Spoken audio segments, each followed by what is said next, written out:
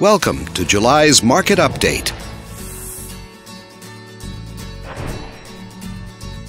Let's take a look at residential real estate activity in your area during the month of July. The number of active listings was down 1% from 1 year earlier and down 13% from the previous month.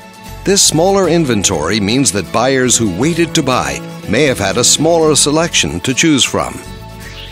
As you can see, the median listing price for the month was just over $900,000. Compared to last year, the average number of days that units spent on the market before being sold was down 51%. This lower number of days may signal a positive trend in the local inventory turnover rate. The median sale price was just under $950,000. The number of units sold decreased 9% year over year and decreased 23% month over month.